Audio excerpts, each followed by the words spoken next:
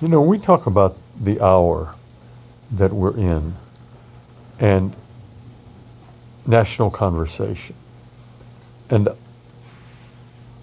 I remember, it just seems like a few months ago, the Me Too movement. You remember that? I mean, I realize that things come and things go. Some things need to stay around a little longer and be talked about a little longer. But there were trigger points. There were some courageous, mostly women, who were telling stories about the mistreatment of women, the sexual exploitation of women, their own stories of pain, ranging from harassment to brutal rape. And as one would tell, others would tell. People would find their voice, women and some men, and they would tell their stories. And in that togetherness, they would not feel alone and as vulnerable. At least they would find the courage to be vulnerable and tell their stories. Now, the rest of us were divided among the clueless, the unbelieving, the participants, the I don't want to believe, any range of possibilities. And always, when a national or international conversation begins to emerge because of an event, because of a public event, or because of an event that is being made public because of our technology, and there's a bandwagon, the stories are not new. The pain is not new. The experience is not new. And when people say Me Too, what they're saying is, oh no, that happened to me as well. Maybe we need to talk about this. Maybe we need to pay attention to this. And the call for the rest of us is to listen. And if we are the representatives of Jesus, if we are carrying that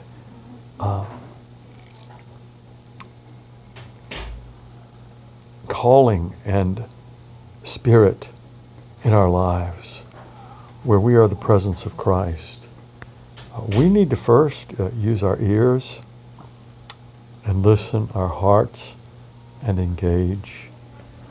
And realize that almost every time someone tells you their story, at least they're telling their story as truthfully as they've observed it. And it is always true that we observe from our own point of view. But we need to line up with the pain of the stories that people are telling in this hour and have a bias toward believing those stories and entering into the pain. And at least half of what we're inclined to say, either because we're fragile or confused or hurt or we're afraid or threatened or feel like, well, what am I going to do with my story and my memories? We can talk about that another day.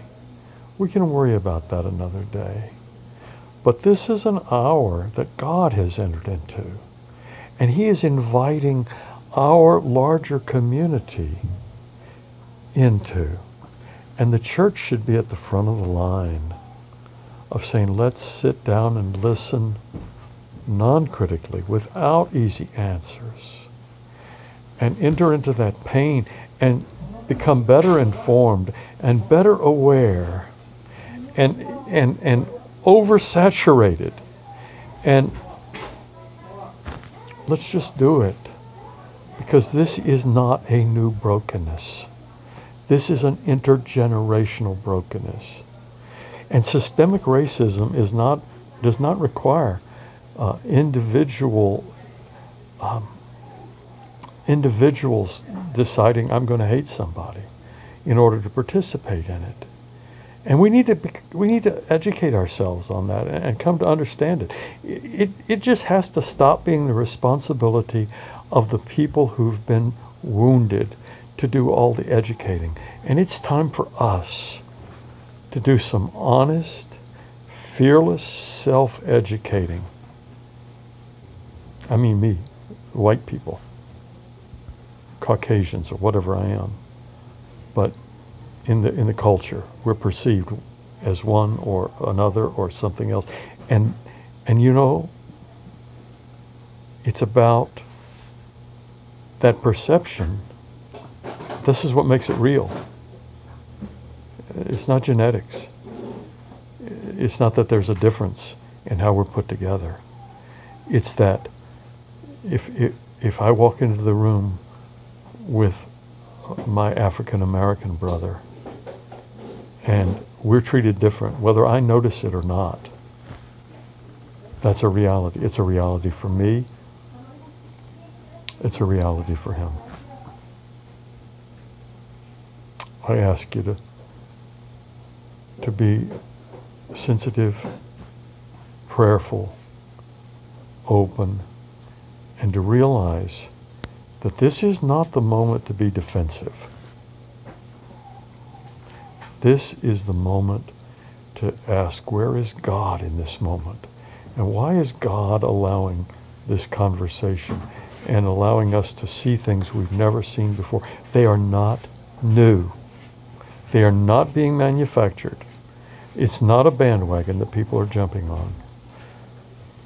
I've walked this road with many friends, and I'm not bragging about that. I've just been blessed to be able to walk alongside these stories with people I love and trust for decades, since I was in high school, since I was blessed to be in a minority, in a majority school setting. Changed my life. I'm so grateful for school busing. It opened my eyes. They were already wedging open, but gave me a new awareness. Enter into the moment, and only then will there be healing. Let's don't even talk about the healing yet. I mean, we can allude to it. We can always hold out hope for it. But let's don't be too quick to fix things until the diagnosis is truly understood. That's my 2 cents worth for this. It's really on my heart. It's really burdening me. And if the truth is known, and the truth will be known, because I'm telling you right now, it burdens me a whole lot more than what's going on in this hospital bed.